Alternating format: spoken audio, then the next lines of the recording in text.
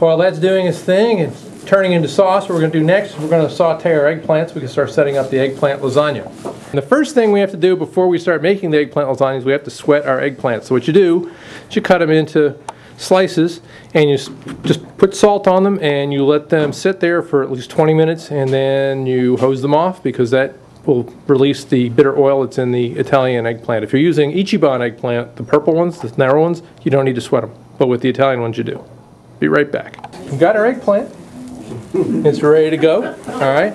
Now the sauce isn't quite done, but what we're going to do is we're going to take a little bit of it and we're going to put it in the bottom of this because we don't want to burn the eggplant. So what we do, we just take just a bit and we're going to keep letting that cook down a bit.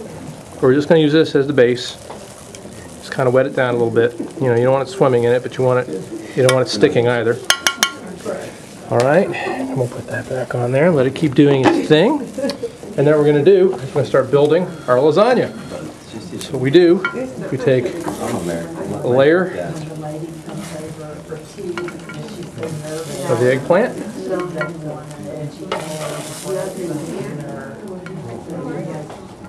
Then we go back to this, and mostly what we're after is the meat.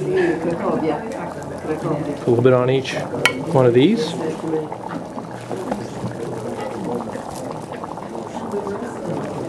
There we go. We come back and we put another layer of the eggplant.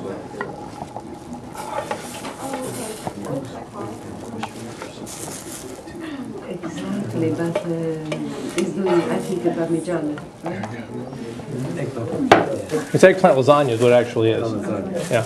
And then I'm going to put a little bit more of the sauce on top, and then we're going to top it with cheese, and then we're going to put it in here, we're going to bake it.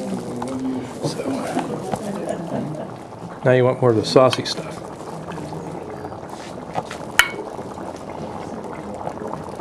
There we go.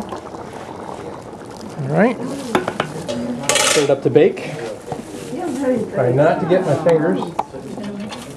There you go. I'm just going to put some cheese on top. Now, sometimes what I'll do is I'll make a bechamel, which is basically you take a roux, and then which is, for those of you who don't know what roux is, it's basically butter and flour, and then what you do is you put in some of the grated cheese into that, and you cook that into like a simple white sauce, and I'll top it with that. But because of the fact that I don't have a full kitchen to use today, we're just going to top it with the cheese. It'll still taste good, but I just like the bechamel better. This is the finale right here, the finished product. We've got the sauce bolognese on the easy, cheesy gnocchis, and we have our eggplant lasagna. This is mine. Keep your hands off, okay? See you next time on Man Cave Munchies.